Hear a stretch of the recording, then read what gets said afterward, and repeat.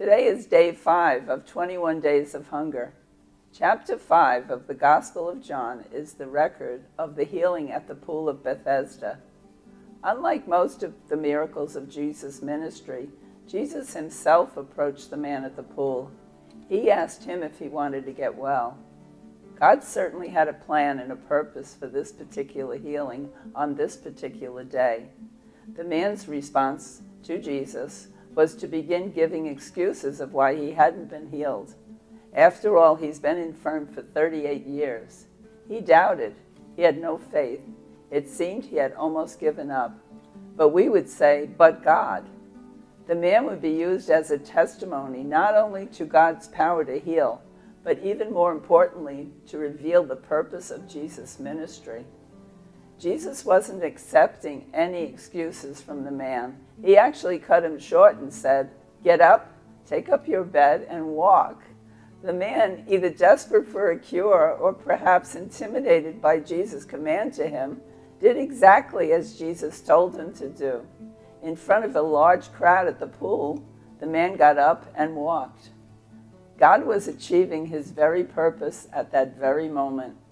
There had been miracles there at the pool, but never like this before. At times, we may even struggle with doubt about God's power. We may struggle with doubt whether God cares about us, or does he even hear us? Maybe the reason for our doubt is because he hasn't answered our prayers as we would have liked or as we would have expected him to. But that doesn't prove he's unable or unwilling to do what we desire. It just demonstrates that he has a different plan in mind for us. Living by faith isn't a matter of asking and then expecting God to do what we want, but rather it is trusting him, knowing he loves us and has a purpose for every circumstance. The bigger part of growing our faith is submitting to his will. At the pool of Bethesda, God had a plan to reveal his power to heal. More importantly, God had a plan to reveal to the leaders in no uncertain terms that Jesus is the Son of God. That was God's plan. In John 24, Jesus says, "Most assuredly I say to you, he who hears my word and believes in him who sent me has everlasting life, and shall not come into judgment, but has passed from death to life." During this time of prayer and fasting, let's ask God to build our faith and our trust in him. Let's take the time to ask God to build our faith so we will be ready to have peace for those trials that come.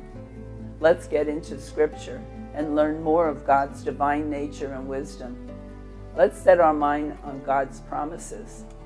Let's reflect on the Lord's past faithfulness, both in Scripture and in our personal experience. We can stabilize our faith by choosing to trust God rather than to look at our circumstances. The truth of Scripture stands firm. If Jesus tells us to get up and walk, we can and we will get up and walk, all for God's glory. So get into chapter 5 today of the Gospel of John and see what God has for you.